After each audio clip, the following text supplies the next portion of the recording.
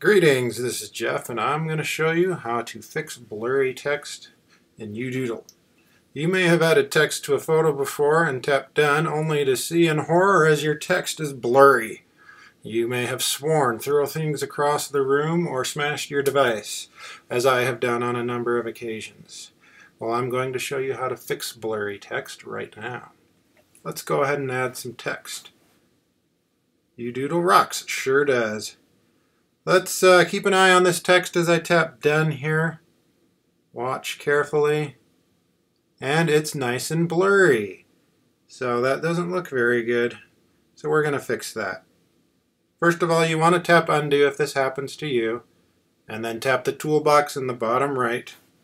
And tap resize.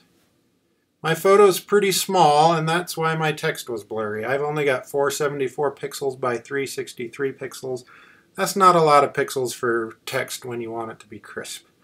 To give you an idea, the iPhone 6 Plus has an HD display, 1920 by 1080 for landscape or 1080 by 920 for portrait.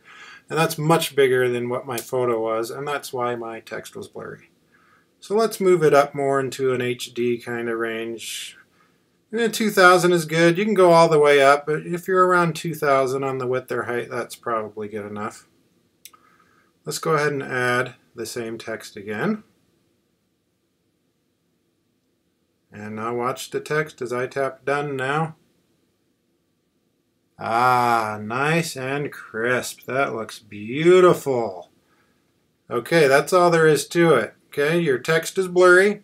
Undo, tap the toolbox in the bottom right and resize bigger and add your text again. And never smash your device again because of blurry text. Goodbye now.